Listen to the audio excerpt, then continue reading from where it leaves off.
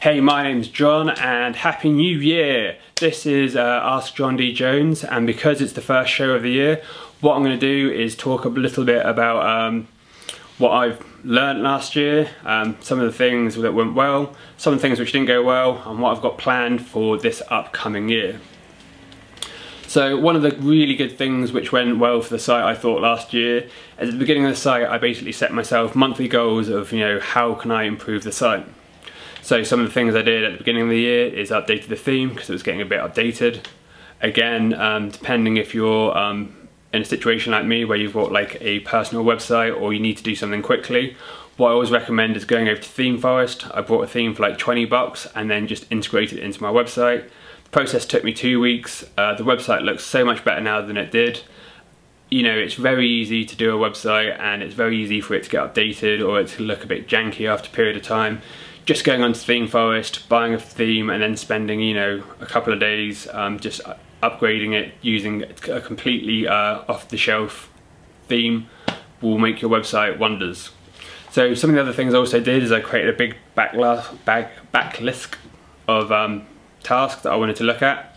So now I'm using Markdown a lot on the website. So a lot of the content I'm writing now is actually in Visual Studio, and then I have a big Git repo now of like content. And then after I finished writing, I upload it and put it in Umbraco.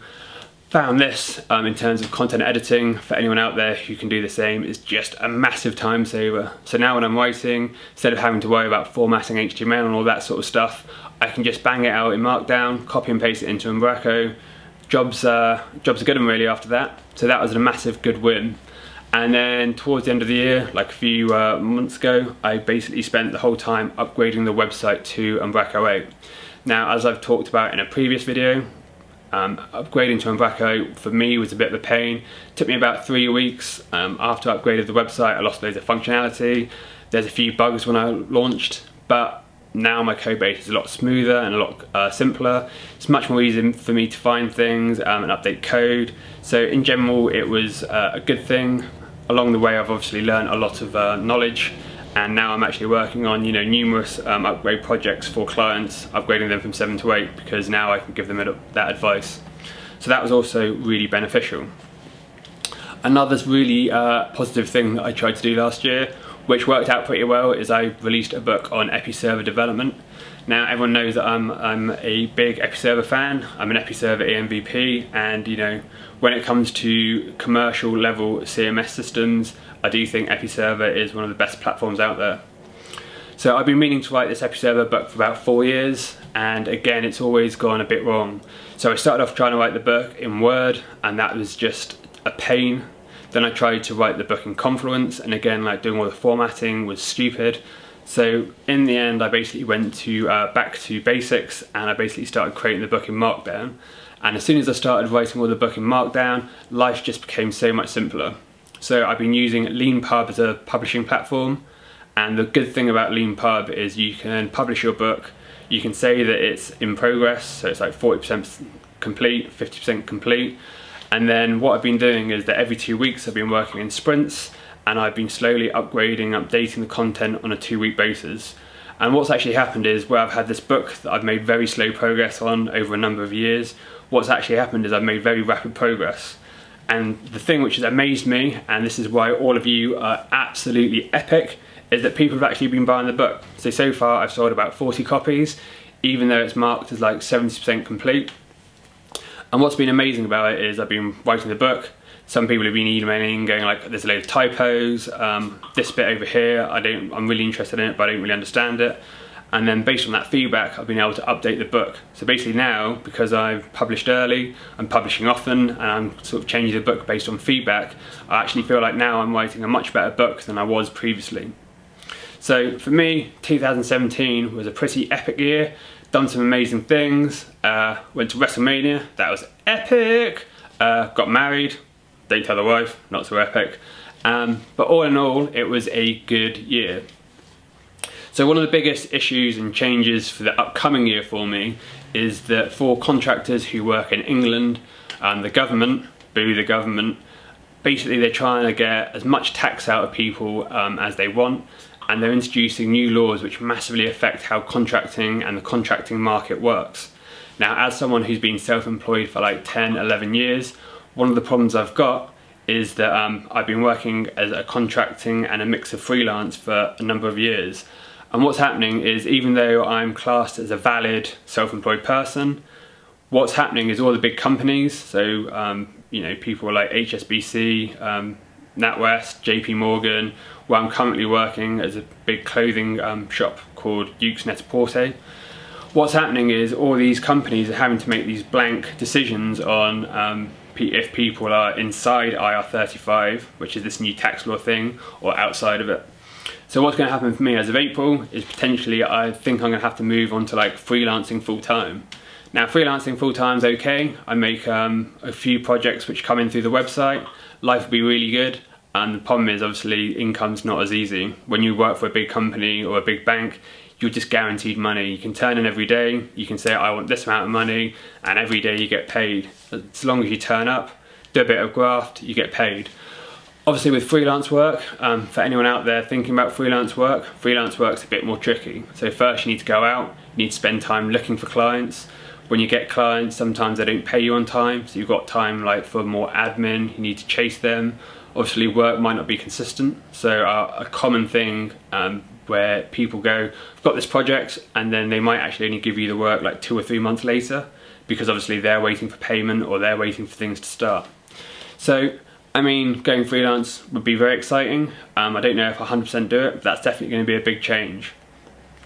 Again, in terms of this website, because JonDJones.com, got another book on the plan. So hopefully, as soon as I can get the Episerver book done, there'll be an Umbraco sort of architect's guide of how to build CMS systems. That'd be really exciting. And then the end part of the year, if I can smash that Umbraco book out using sort of a similar format, then I'll hopefully do one about like deploying code releases. Over the years, I always seem to be the sort of, I'd like to say the person, but really just, you know, the dog's body who gets sort of shunted into doing like releases or fixing like broken pipelines or setting up servers. I don't know how, but I end up doing it. But over that course of you know, always doing releases, in my life I've probably done something like 1,000 prod releases, and these have been things for like stockbrokers, they've been for like companies that make millions of pounds per day. So in that process I've obviously learned a lot, and there's definitely some techniques. So hopefully by the end of the year there'll be a bit of a book around, you know, how people can manage and deploy their code. Aside from that, I've got some new features that I want to implement on the website. One of the things I said, because I went from Umbraco, from WordPress even into Umbraco, you may notice some of the tutorials on the website look a bit funky, some of the imaging or alignment's off, and because there's so many sort of tutorials now on the website, there's over 1,000, that's like just really hard to content manage now.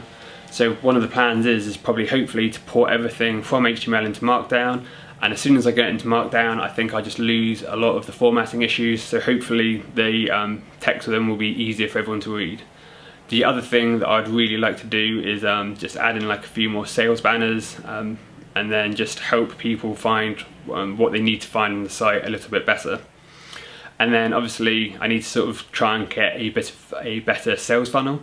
If I'm going freelance full time, I'm going to have to figure out a way of trying to find new work, and that might be through people per hour, might be me just banging on people's door, potentially it might even just me be emailing people on LinkedIn, but that's one of the things that I'm sort of quite excited and want to do. So anyway, that's been a bit of update of my year, what I'm thinking about, where I am at the moment and where I'm hoping to go. Hopefully that anyone's watching this finds the content useful. I do get like a load of feedback, a load of people who purchased the book who said that they've I've helped them over the years. They keep coming back to my tutorials, maybe not through choice, but like because of my SEO strategy, I sort of blanketed and hit a few keywords. So a lot of the times people say that when they search for Umbraco or Episerver, they sort of tend to find me quite quickly. There's now getting more and more JavaScript and React sort of tutorials on the website, so I'm hoping that to grow. The good news as well that I didn't actually say is the my unique visitors per month sort of it steadily grows. At the moment I think it's on about 24,000 people a month. I think I've just hit over 2 million page views a few months ago, which was also amazing.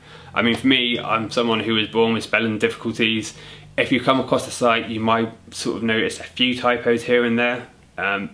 But for me, it's quite amazing that I've managed to write a load of content, and really like 2 million people have read like the nonsense that I write. And obviously I don't go out to steal the content, so it's quite amazing sometimes that I can generate and think about the amount of content and the amount of ideas to write tutorials and videos. So yeah, anyone who's been following me for ages, I really appreciate it. You're all legends. If you've got your own projects, your own side hustles, if you just want to share what you are thinking about doing this year or what went well for you, if you know any decent Umbraco tutorials or Umbraco plugins, or just, you know, some exciting projects you want to get involved in, just let me know, because honestly I'm quite interested. If you're working on an open source project as well, I would actually be quite interested in helping out and contributing to run like quite a big project. So again, there's potentially some chances for collaboration. Anyway, if you want some Umbraco knowledge, head over to my website, it's JonDJones.com. Otherwise, continue to be epic. Oh yeah, by the way, if you haven't subscribed already, hit the subscribe button. I'll call you a legend. It'll be the easiest thing you can do today to be called a legend. So hit that subscribe button. Be a legend. Anyway, until next time, catch you laters.